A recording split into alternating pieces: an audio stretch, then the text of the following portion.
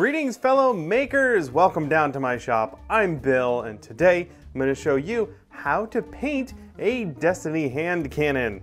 This is part 2 of a video series on building and painting a Destiny hand cannon. You can go watch part 1, but this styrofoam gun wasn't made by me. No, this was made by our pal Andrew DFT over on his channel. So if you'd like to see how this guy was built, head on over to his video right there and check out the fabrication process. Of course, I also made a Destiny hand cannon. That was my video last week. This week, Andrew is painting my video. So, of course, you want to go over there and check out that video too. And while you're over there, go ahead and subscribe to Andrew's channel. He's a great guy, an amazing fabricator, and he has tons of tutorial videos coming out all about building really cool props and costumes. All right, you now know everything you need to know, and I'm gonna show you how I painted this wonderful prop masterpiece. Andrew was clever enough to send the gun with some of the smaller, more delicate pieces in a separate box so that they wouldn't be broken off. The first thing I had to do was glue them in place. I used just a little bit of super glue and attached the trigger guard, trigger hammer, and under barrel attachment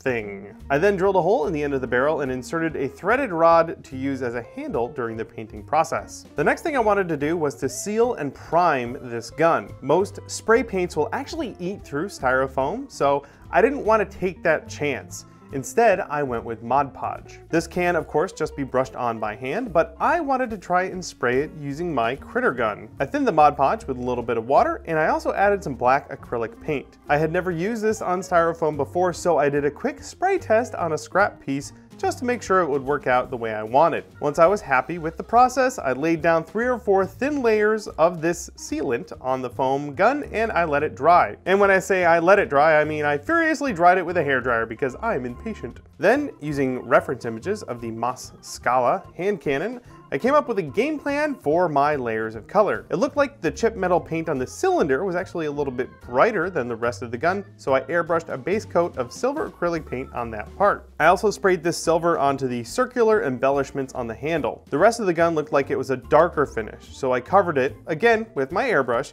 using a gunmetal acrylic paint. I didn't bother masking the cylinder since most of this would be covered with the blue paint later on.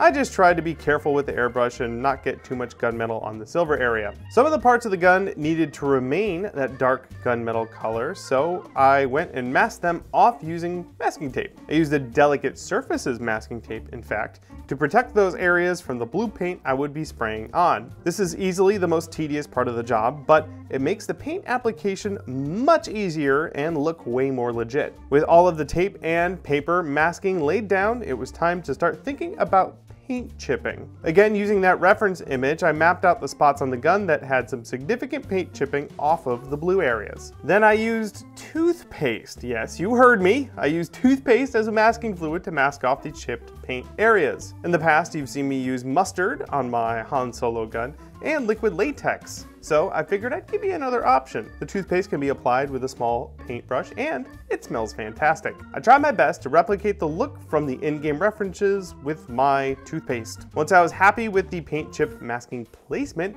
I mixed up my paint. I already had a sky blue paint, but it needed to be just a shade lighter, so I mixed in some white. Again, these are all acrylic model paints. These Tamiya paints can be thinned with a rubbing alcohol, so I did mix in a little bit of that rubbing alcohol to make sure it would flow nicely through my airbrush. All of that prep work really paid off. At this point, all I needed to do was to cover every exposed surface with a good couple of layers of that nice blue paint. It did take more than one layer to cover all of that dark metallic paint with the lighter blue paint, but it was well worth the time. When that paint had fully dried, all I had to do was peel away my masking tape and marvel at the fruits of my labor. There's nothing quite as satisfying as peeling off masking tape from a paint job. Except maybe for brushing off the paint chipping masking fluid. Using a wet brush, I carefully removed the toothpaste from all of the spots where it had been laid down. This picked up the blue paint from those areas, exposing a chipped metallic spot below. On a side note, this whitening toothpaste has hydrogen and peroxide in it, and it looks like it removed a bit of the metallic pigment. It still looks okay, but maybe don't go with Arm & Hammer next time. Once the chipping was done, I masked off the strip on the back of the cylinder. The strip was simply painted white with the airbrush. Piece of cake. Next, I went and painted the handle. Again, a bit more masking with the old masking tape. For the circular bits, I used a circle template to cut out a little piece of masking tape to protect it. The rest of the handle was masked with just more strips of masking tape. After that, a couple good layers of black paint were laid down to finish off the look of the handle. Removing the masking tape at this point revealed a nearly finished paint job. Before finishing up the weathering, I wanted to protect all of the paint I had already applied, so I went with a matte spray varnish. I really like varnish because it dries quickly, and like I said before, I'm impatient. I sprayed on a couple of good layers and then let it dry. I started the weathering by painting the insides of the barrel black. This would hide the handle hole that I had drilled earlier and any remaining wood color. The rest of the weathering was done with watered down acrylic paints. The first pass was a burnt sienna, kind of a rusty looking wash. I used a crummy old chip brush to sort of haphazardly apply it to the nooks and crannies of the gun, and then the excess paint was wiped away with a wet paper towel. This was repeated all over the gun until I was happy with the level of rust. Then I did the same thing with a dirty black and brown wash. I found that this paint really liked to stick to the flat blue areas, so I had to go back over it again with a cleaner wet paper towel. This did a good job of cleaning off those areas of any remaining stubborn acrylic paint. Again, this darker layer was applied and repeated over the entire gun until I found it was just grimy enough. Then I did just a tiny bit of touch-up work with a smaller brush and called the whole thing good.